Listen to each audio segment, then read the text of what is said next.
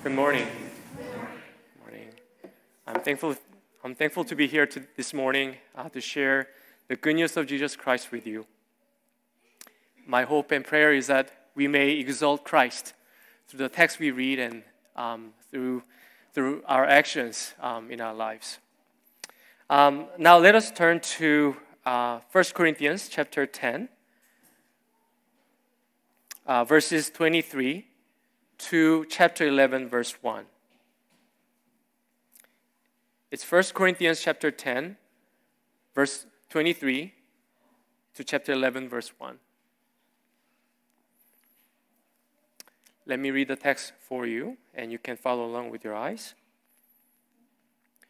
All things are lawful, but not all things are helpful.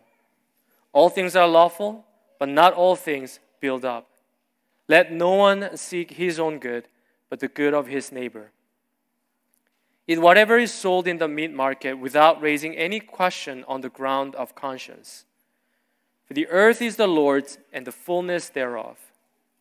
If one of the unbelievers invites you to dinner and you are disposed to go, eat whatever is set before you without raising any question on the ground of conscience.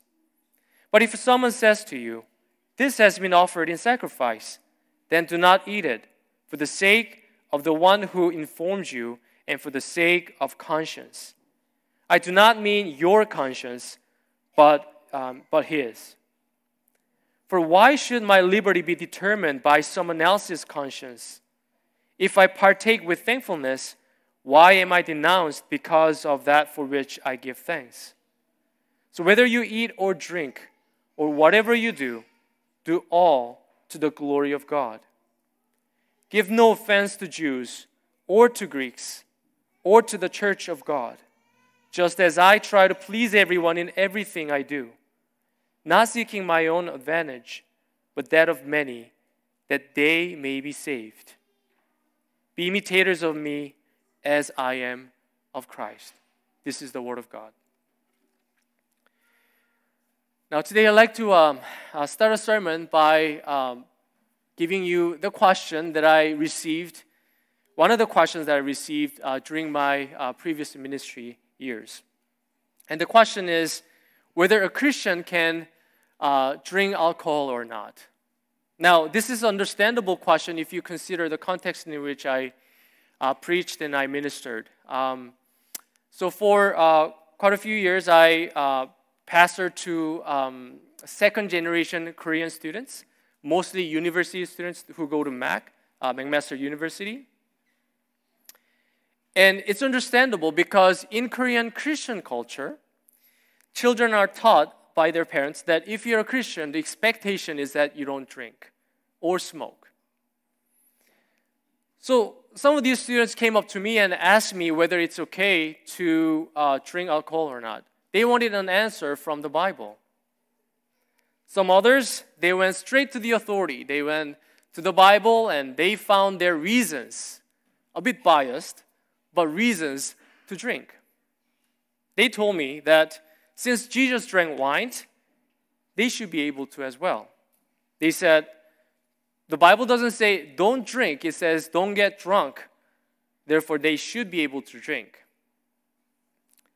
And I remember using this passage that we just read this morning to teach them that perhaps the main issue here is not whether they can drink alcohol or not. The main issue here is the fact that they're drinking when their Korean friends are present who think Christians are not supposed to drink. Now, Paul, in this passage, is dealing with a similar issue. Actually, not just this passage, the whole of chapters 8 to 10. The issue was whether Christians can eat the food that has previously been offered to idols. Can a Christian eat the food offered to idols or not? In chapter 8, the Corinthian Christians said they can because they knew something. And because they knew something, knew this, they have freedom to eat. Now, what did they know? Or what did they claim to know? They knew that there is only one God and idols are non-existent. So why should it matter if they ate the food sacrificed to these non-existent idols? Now, what was Paul's response to this? That's what we see in chapters 8 to 10, where today's passage is actually the conclusion of the whole talk. Now, in these chapters, Paul's baseline argument is one and the same. Use your freedom to put the good of others before yours. So we see in chapter 8 that the number one reason that Paul gives for not eating the food offered at the idol's temple was love and consideration for their weak Christian brothers and sisters who may still associate food with idol worship. If they see a Christian eating at the temple, they might imitate that Christian and end up falling back into idol worship again. So Paul says, don't eat it, not because there's anything wrong with the food, but for the sake of those weak brothers and sisters in your church. Now, as Paul concludes this talk in today's passage, he switches the gear a bit and addresses the freedom that the Corinthians claimed they had. He teaches them what freedom they actually possess as Christians, how they should exercise that freedom, and for what purpose God has given that freedom to them. So in this sermon, I'd like to share with you these 3 points about Christian freedom. First point is this: what is Christian freedom? And we see that in verses 23 to 24, and again in verse 26. The second point is this: how should we exercise our Christian freedom? Verses 25 and verses 27 to 30. And the third point is this: what is the purpose of this Christian freedom God has given us? And that's in chapter 10, verse 31 to chapter 11, verse 1. And then I will conclude with some applications for us. So first point, what is Christian freedom? Now in today's passage, Paul begins with these words in verses 23 to 24. He says, all things are lawful, but not all things are helpful. All things are lawful, but not all things build up. Let no one seek his own good, but the good of his neighbor. I like the NIV version, NIV translation of this specific verse. Because there, instead of saying all things are lawful, NIV translates it as, I have the right to do anything you say. Because that's essentially what the Corinthians were trying to say. It's essentially the freedom they claim to have. We have the right to do anything we like. And surprisingly, it is awfully close to what we modern people would hear on the street. Now, to this, Paul says, but not everything is helpful or build up. In other words, freedom as the Corinthians understood it is only half true. Because not everything is helpful. Not everything builds up. And as we know, half-truth is always false truth. So in the next verse, Paul gives a guiding principle that completes the picture of Christian freedom. Verse 24, he says, let no one seek his own good, but the good of his neighbor. Now this is the guiding principle of Christian freedom. Let no one seek his own good, but the good of his neighbor. Now, isn't freedom all about doing what one desires? Wouldn't this principle of Christian freedom actually violate Christian freedom? Not in Paul's understanding. To understand Christian freedom as Paul understood it, let us take a step back here and consider where this freedom comes from. Please look with me, verse 26. For the earth is the Lord's and the fullness thereof. In other words, Christian freedom is from their God, who has the ownership of the whole earth and everything in it, including the food that had previously been offered to idols. Now, Paul fleshes this out a bit more in chapter 8, the beginning of this talk on idols offered to sacrifice to idols. If you look at chapter 8, verse 6, the first part of verse 6, he says, "Yet for us there is one God, the Father, from whom are all things, and for whom we exist." All things came from this one Creator, Paul says. And he reminds us that this Creator is the Father. In other words, all Christians have a Father in heaven who created and are in control of all things that we see. Christian brothers and sisters, what does this mean for you? It means that though you may not know what tomorrow will bring, you know that your Father knows, your Father in heaven knows. Though you may not have your life together at this moment, your Father in heaven is very present in your life. And because you know the Father, you know you are not some byproducts of random evolutionary process, but are created for His glorious purpose, for whom we exist. And the fact that this Creator God is your Father should give you that freedom, that confidence to live the life that you have, to eat the food, the food that enjoy. The food that you enjoy. And then the latter half of that same verse, Paul also tells us another basis of Christian freedom. He says, "One Lord, Jesus Christ, through whom are all things and through whom we exist." Again, going back to the Creator, our Lord being the Creator, He says all things came through Jesus. You look at John 1:3, it says Jesus was the very Word of God who went out from God and created all things.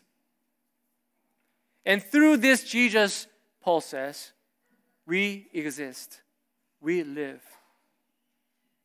Because this Jesus obtained for us the right to become the children of God. We have freedom as God's children because of what He had done for us. So Paul says, through whom we exist. Through what He had done, we live and exist. Now, what did Jesus do?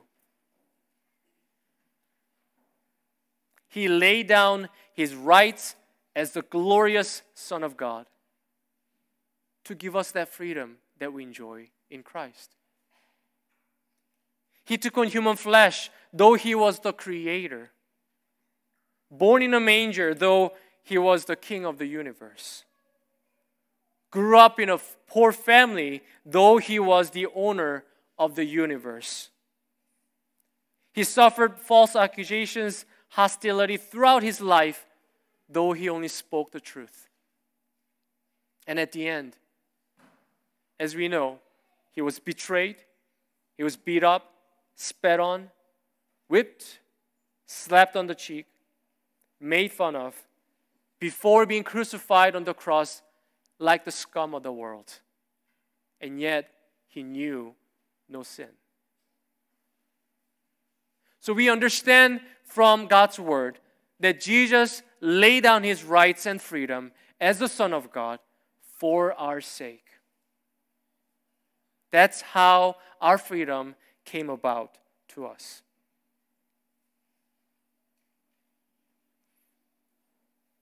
So when Paul is telling Christians to seek the good of others, it's not merely because it is a nice thing to do for our neighbors.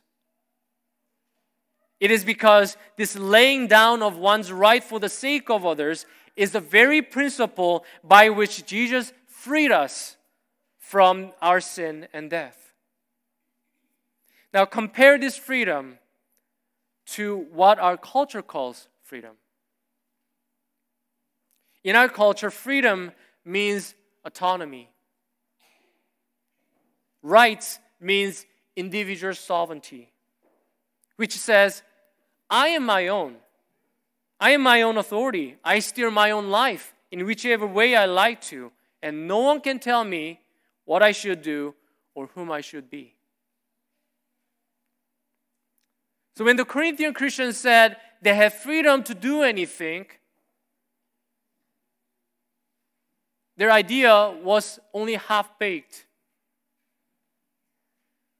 Because that freedom is not Christian freedom. Christian freedom is not rooted in individual autonomy, but in the Father's lordship over all things. That's where we have confidence. That's where we have freedom. Because our Father in heaven is the owner of all things. Christian freedom is rooted in Christ's sacrificial love, through which we became children of God. So Christian freedom says, I belong to God who created everything.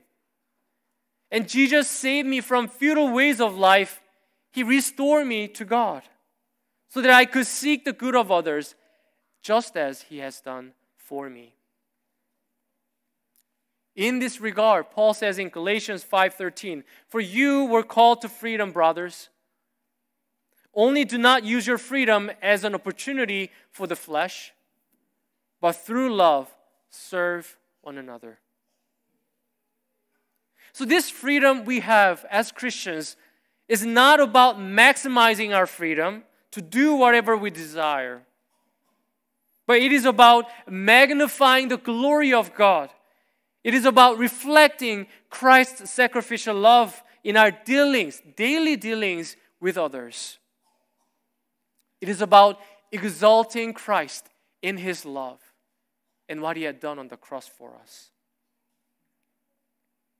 And this brings us to the second point. How should we use this freedom we are given?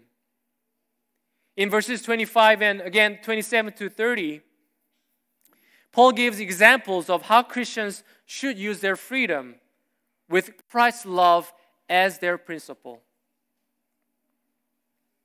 Now, the situation Paul is dealing with here in chapter 10 is a bit different than the situation he is dealing with in chapter 8, in the beginning of this talk. In chapter 8, Paul rebukes wholesale those who are participating in the meal offered at the idol's temple.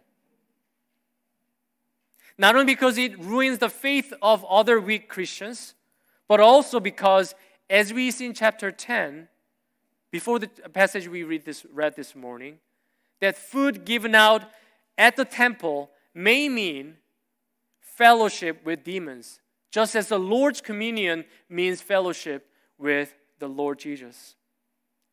So in chapter 8, Paul clearly condemns the act of having the ritual meal at the idol's temple. But here in today's passage, Paul gives another scenario where idol worship is no longer an issue. In this scenario, Christians are in the meat market. Christians are in unbelievers' house, where the food may have been previously sacrificed to idols, but is not linked to idol worship.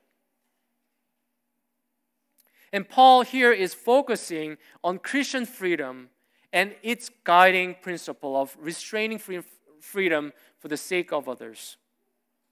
How should a Christian balance their freedom and restraint of their freedom? That's what he is dealing with. Verse 25, he says, eat whatever is sold in the meat market without raising any question on the ground of conscience. Again, in verse 27, he says, if one of the unbelievers invites you to dinner and you are disposed to go, eat whatever is set before you without raising any question on the ground of conscience. Christian freedom says food itself is God's gift. And Paul is teaching here that Christians have the freedom to receive this gift regardless of where it came from. But then Paul says there are times when they have to restrain their Christian freedom. In verses 28 to 29, he says, "But if someone says to you, 'This has been offered in sacrifice,' then do not eat it. For the sake of the one who informed you and for the sake of conscience, I do not mean your conscience, but his." What is Paul saying here? He's saying that your conscience may be clear, but if eating the idol food is not beneficial for your neighbor's conscience, then you should refrain from it. Now, we don't know who is telling this Christian guest the source of that food. Someone is informing him that there's something wrong with this food. This food had been previously sacrificed to an idol. May have been another Christian in that place. Or perhaps it was another unbeliever. But in either case, this informant doesn't think a Christian should eat the food offered to idols. Also, based on what this informant says, the host may also come to think that Christians are not supposed to eat the food had been offered to idols.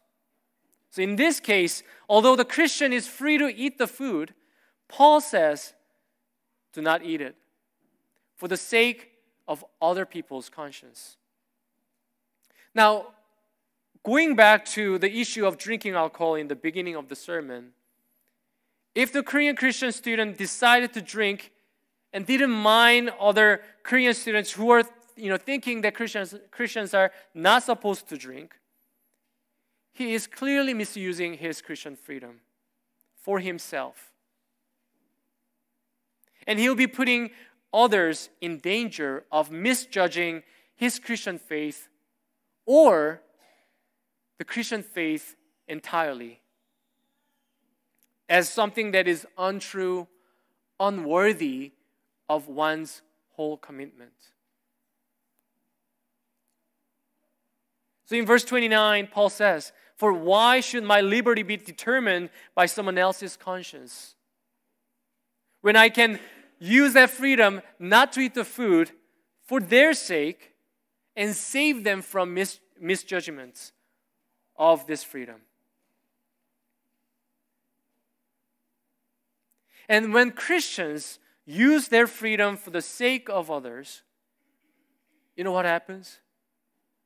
It begins to fulfill God's purpose for that freedom. And that is our last point. What is the purpose of Christian freedom? The purpose of Christian freedom, as we see in chapter 10, verse 31 to chapter 11, verse 1, is this: to glorify God by seeking the good of others so that they may come to know Christ. Let me just repeat this for you again, because this is important for us to understand.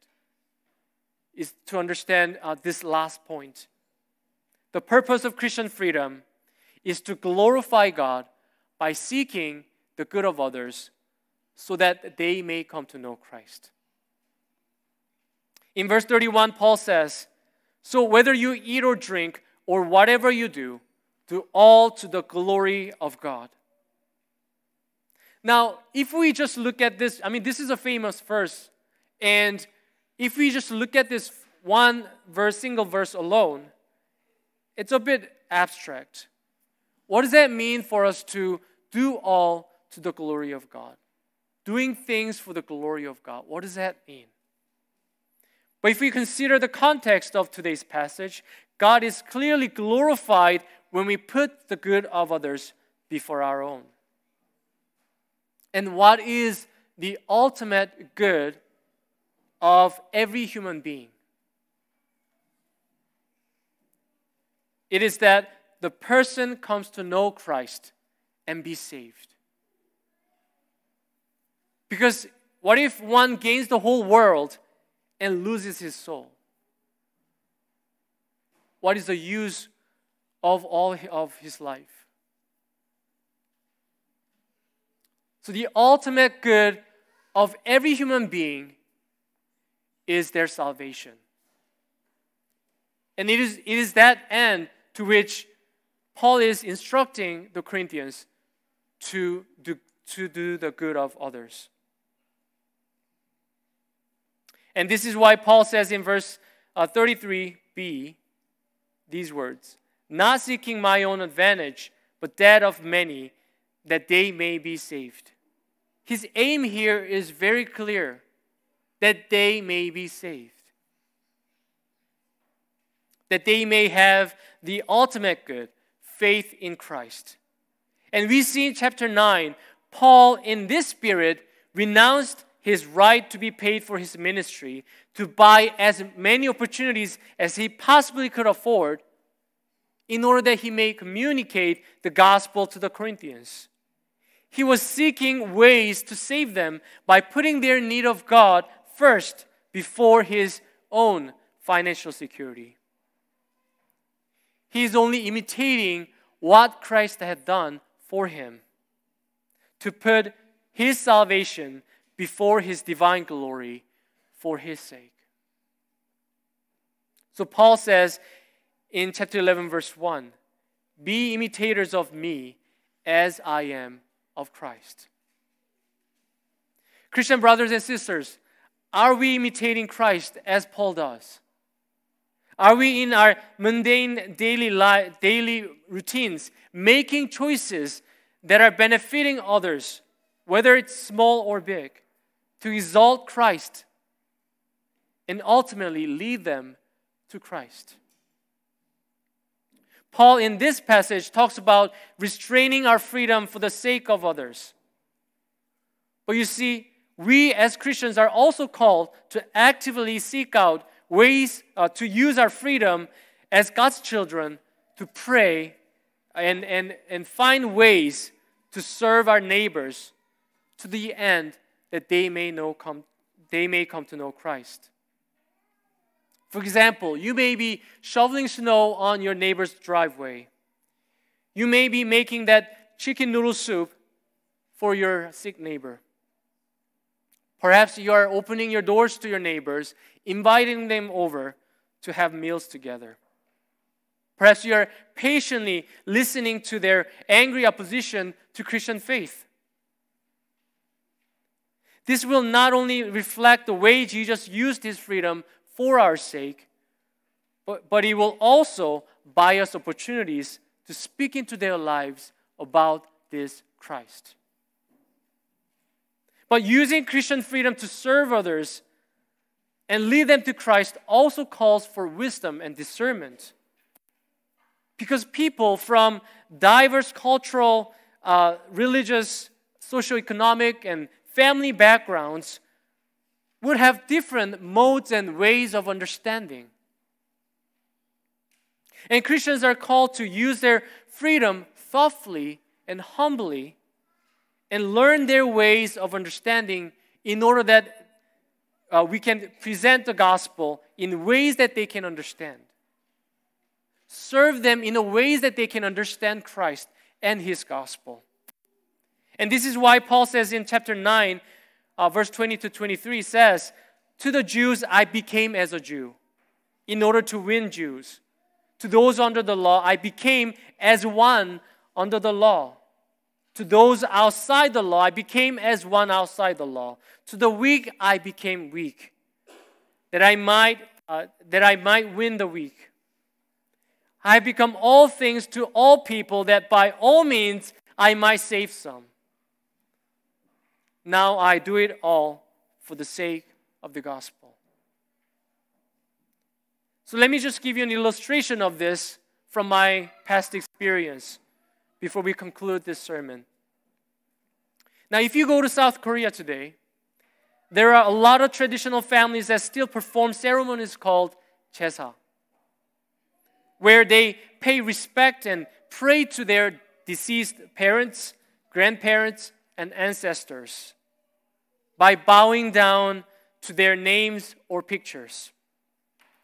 And on the day of ceremony, all family members and relatives would gather and prepare this big feast meal, which they first dedicate to their ancestors, believing that their spirits wandering in the air would come and eat the food. And afterwards, they share the meal together. Now, when one of the family members becomes a Christian, the person typically doesn't show up to the ceremony for an obvious reason, because it's directly against the first commandment. And the Christian has the freedom not to go. Now, there's this one young married couple, Christian couple, I used to know in South Korea, where the husband's family held 제사 every so often. And they were in a very unique situation because they knew that if they didn't show up to 제사, the ceremony, the husband's family members would not think that it was because of their religious perspective or religious reason. Rather, they would think that they were conveniently avoiding all the hard work and responsibilities of food prepping and preparing for the ceremony in the name of faith. So the family would probably think that they're just they're abusing their faith as an excuse not to show up and not to get involved in all the hard work.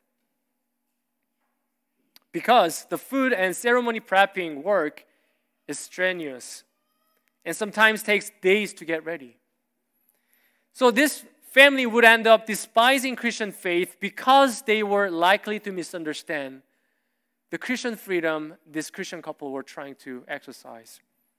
So this is what this Christian couple creatively did in order to do the good of the family in hope that they may understand where they are coming from.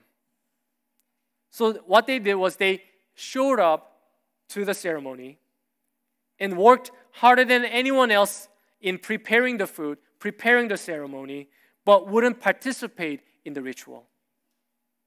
And they were persecuted by the family, as you can imagine, for some time, and treated like unwelcome guests. But they consistently went and showed Christ's love to the rest of the family. And eventually, other family members began to recognize that it wasn't because of this laziness that they're staying away from the ritual. It's because of this faith that they are committed to. And they began to ask questions about this faith, about the gospel. And at the end, the whole family turned to Christ and abandoned their 제사 ceremony. It was all because of this one Christian couple who used Christian freedom they had in their unique situation to do the good of others in ways that this family could understand the gospel. Again, people have different modes of understanding, and we are called to exalt Christ by seeking to benefit others in ways that they can understand. Because that's what Jesus did. He took on human flesh, became one of us. Now, we conclude this sermon with some applications. If you are a skeptic or not yet a Christian today, because you're afraid of losing your autonomy to faith in Jesus, I pray that you could reconsider. See that this freedom you have may bring you autonomy, but could never offer you the true meaning and purpose of life. Because you did not choose to be born in the first place.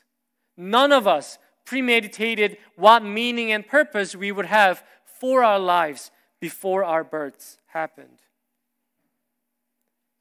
Christian freedom, on the other hand, is in the fact that the Creator God is our Father in heaven. And He cared enough for us to send His Son to die for our sins so that we may have all our sins forgiven and become His children.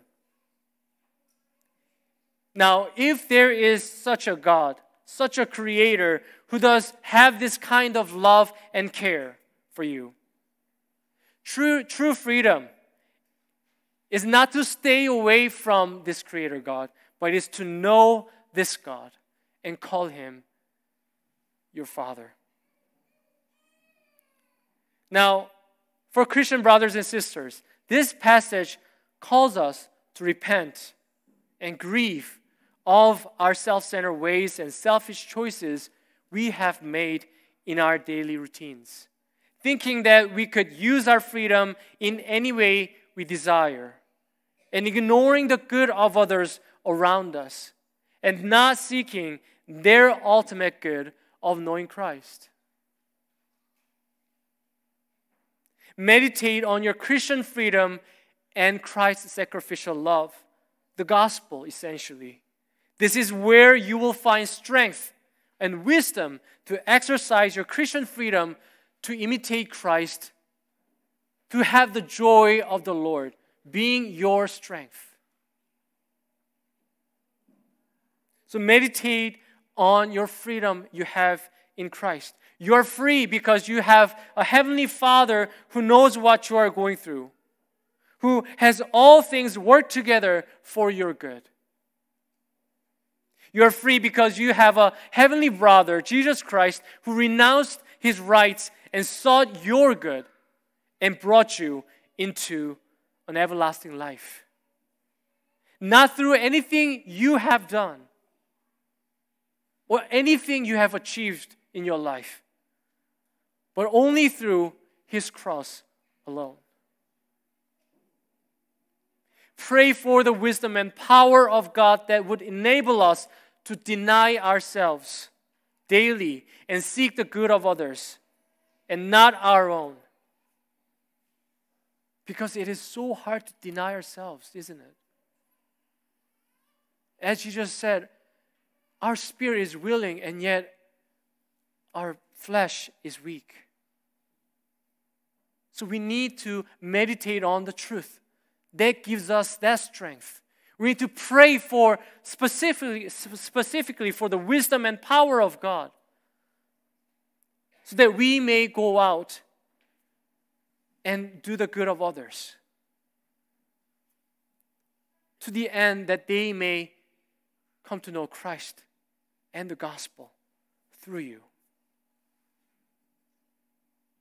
May we begin to serve our children, our spouse, which oftentimes is the most difficult part because they're closest to you.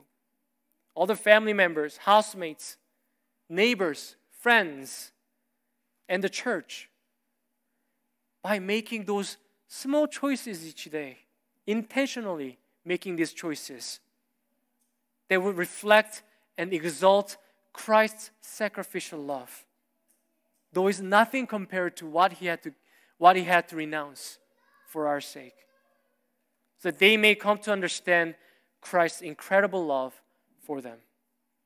Let us pray.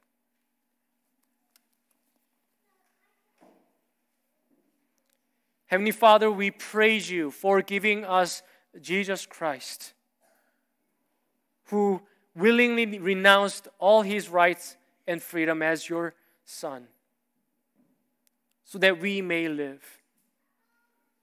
We grieve, Heavenly Father. We repent of our selfish and self-centered ways in which we made our daily choices. We pray, Heavenly Father, that you may give us wisdom and strength. Proclaim to us your gospel each day as we think of Christ's sacrificial love. Help us to remember our freedom as your children, Heavenly Father, unconditionally accepted only because of our faith in your Son. And help us, Heavenly Father, to make those choices daily, intentionally, for the sake of others, so that they too may rejoice in the salvation that's given to them through Jesus Christ. We pray all this in Jesus' name. Amen.